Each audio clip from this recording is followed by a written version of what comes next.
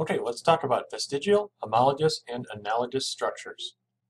So I want you to write these 4 questions. We'll leave a little bit of room on your packet.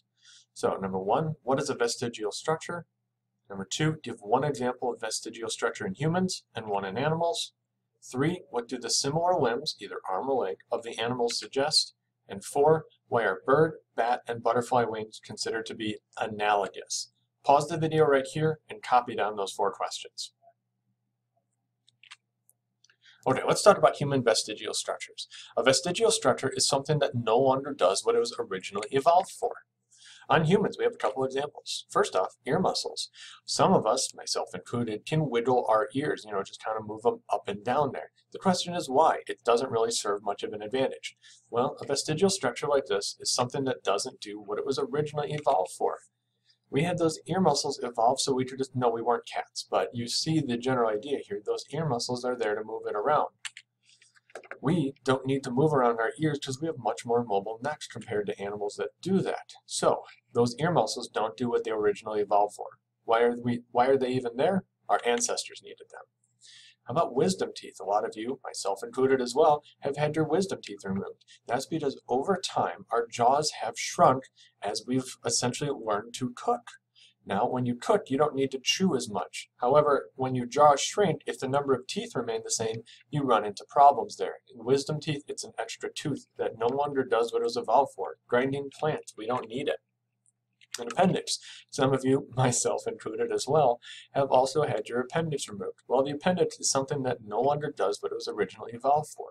In this case, it serves as an extra little area at the end of your large intestine for fermenting things and breaking down plants. We don't have as much of a plant diet as we used to, but we still have the appendix, and occasionally it kills you. But it doesn't do what it was originally evolved for.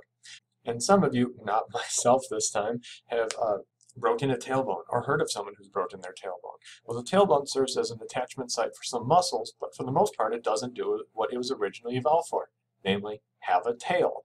Animals that have tails actually have more stuff extending from them. We don't, but we still have the tailbone. Doesn't do what it was evolved for. Or goosebumps.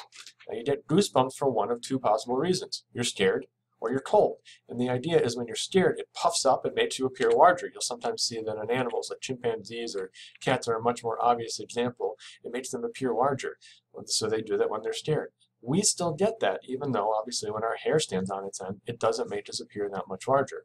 And also you'll get it when you're cold. You get your hair standing up like that. That's to help trap another layer of air near your skin, and the hair traps that. However, we don't have enough hair there to actually make a difference, but we still have that reflex there that makes our hair actually stand up to make us appear larger. Why? We originally came from organisms that had more hair. This reaction no longer does what it was originally evolved for. Okay, so let's look at some vestigial structures on animals.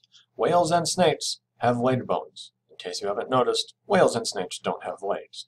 Why on earth do they still have these bones? Well, they're descended from creatures that did have legs. They still have the bones, but they no longer do what they were originally evolved to do. Flightless birds still have wings. This is called the flightless cormorant. Really cool video right here if you want to check that out about the flightless cormorant. They still have wings, but if you'll notice how ratty those things are, they can't fly with them.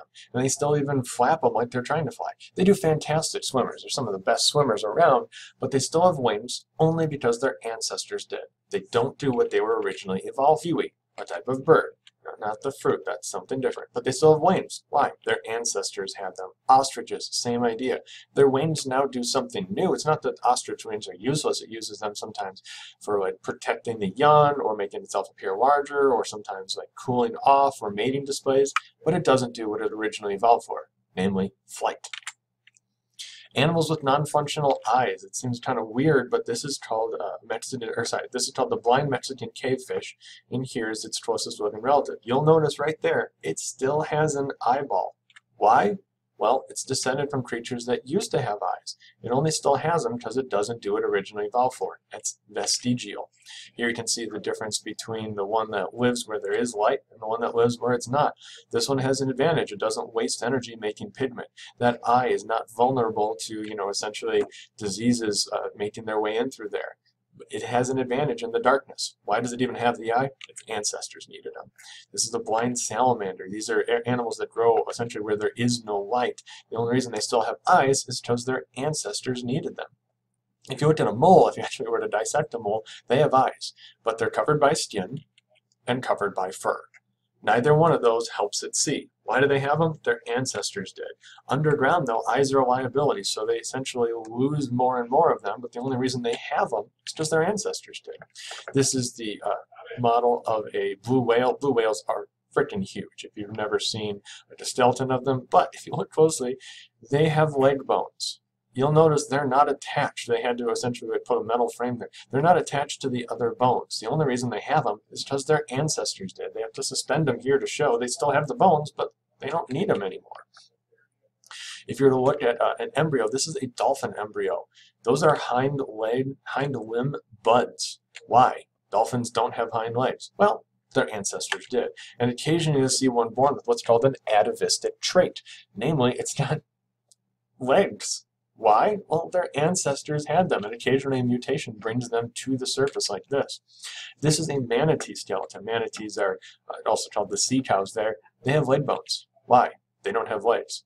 Their ancestors did. Why have them there in the first place? It makes no sense if you were to think about like creating a manatee and putting it there. The only thing that really makes sense is that essentially they're descended from creatures that did have legs. This is a horse leg, but you'll notice it's got something extra there. This is called a polydactyl horse. Occasionally a horse is born with this, essentially an extra toe. The only reason they have that is because they're descended from creatures that had more toes, and over time they've lost them. But occasionally a mutation will bring one back to the surface. This creature here is called the Basilosaurus. Basilosaurus is extinct. All that we have left now is fossils. But as you can see, they were huge. This is the Basilosaurus skeleton right there. These are pictures I took when I was actually at the Smithsonian Museum of Natural History in Washington, D.C. You'll see this is a really large animal. But look closely there. Those are leg bones. These legs are maybe 6 inches to a foot long. Why would a 60-foot long creature need legs that were essentially 6 inches long? Well, they don't. The only reason they have them is because their ancestors did. Here you can see other skeletons very similar to it, and you'll notice they've got those tiny little useless legs. The only reason they had them is because their ancestors did. It's vestigial. It doesn't do what it was originally evolved for. And you can see here, if we look at the evolution of whales, here we go from the past to the present, you can see what the whales are now is probably descended from creatures that looked something like an ancient wolf that over time spent more and more time in the water, and creatures that were better adapted to the water had an advantage, more likely to survive and reproduce. Over time, those legs shrunk because those legs weren't helpful. The only reason they even have them is because their ancestors did. Here's the evolution of the horse. Here's the modern day horse. The further you go back in time, though, you'll notice extra toes or fingers, if you will. That's because horses were descended from creatures with more toes. And occasionally you see one come out with the extra toe. The only reason they have them is because their ancestors did. More cool stuff on the evolution of horses. Now let's get into something else called the homologous structure. Homo meaning the same. Look at the crocodile limb and the mouse limb. They are, even though they're very different animals, they have the same plan. One bone, the humerus, 2 bones, the radius and the ulna, then you got the carpals and the metacarpals. 1, 2, bunch of blobs, and then 5 digits. This is called a homologous structure. Here we have a human, a whale, a bird, and a crocodile. And they all have the exact same plan, the exact same setup. 1 bone, 2 bones, bunch of blobs, and then 5 digits, including a thumb. The manatee, the mole, and the bat. Very different animals. One swims, one digs, one flies. But they have, across these very different animals, very similar structures. At least the layout is about the same. Here you can see the humerus, radius, ulna, carpals, metacarpals, and phalanges. Look at that. Even whales have thumbs. A dolphin has thumbs. Why? Well, that implies that they all share a common ancestor who had that plan. 1 bones, humerus, 2 bones, radius and ulna, bunch of blobs, your carpals, and then your metacarpals and your phalanges. And you'll notice all of them even have a thumb, something that only has 3 bones as opposed to 4. In bats, they adapted that for flying. Dolphins adapted that for swimming. An anteater adapted that for tearing. A mole adapted this plan for digging. A horse adapted it for running, and they lost some of those fingers. A pig adapted it for walking, and a monkey adapted it for grasping. The same plan. 1, 2, blobs, 5. You see across all these different animals. Well, this implies that they share a common ancestor who had that plan. And you look back in the fossil record, you even see this. Fossil amphibians still have 1, 2 blobs and 5 digits. So that is a homologous structure. We have the same plan in different organisms, which implies a common ancestor. Now compare that to something called an analogous structure. This is a pterodont or pterodactyl, this is a bat, and this is a bird. They all have the same structure. They have a wing, but they've gotten to it in radically different ways. Here we have a butterfly and a pterodont and a bird and then a bat.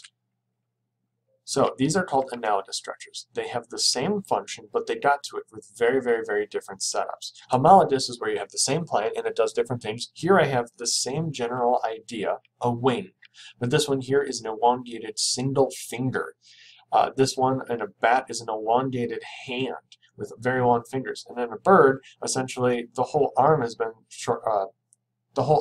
lengthened, and you can see it's kind of just a single finger down there, and they have feathers for the flight surface. Very, very, very different ways of getting to a very, very, very similar idea. This is called convergent evolution, where the same environment produces similar adaptations, it's called analogous structures, in different organisms. Here I have a shark, I have a dolphin, and I have a penguin. And they all have the same general structure. They're pointy, and they have some method of propulsion at one end, even though one's a fish, one's a mammal, and one's a bird. They've gotten to the same idea, streamlined propulsion at one end, through very, very, very different ways.